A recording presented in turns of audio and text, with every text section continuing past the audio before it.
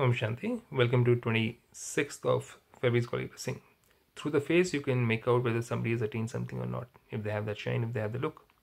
So here also God says, may you be filled with all attainments, and your face show that you have received all elevated attainments. From whom? From God. Not the limited ones.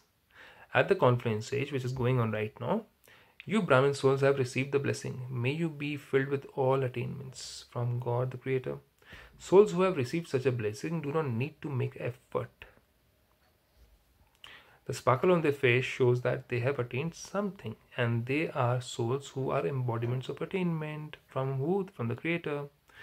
And what are we supposed to receive from the Creator? Love, peace, happiness, bliss, power, purity, knowledge, and also the knowledge about the complete future of us. When people see the faces of some children, they say that the destination seems to be very high and that they have had very elevated renunciation. That means they gave up a lot of things to attain that sparkle on their face. Although their renunciation is visible, their fortune isn't. So how do you make the fortune visible?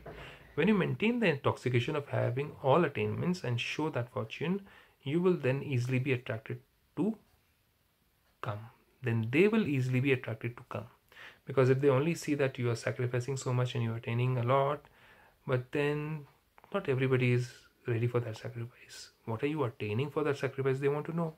Not just that shining face, not just peace, but then there should be something more, right? So only then will they come.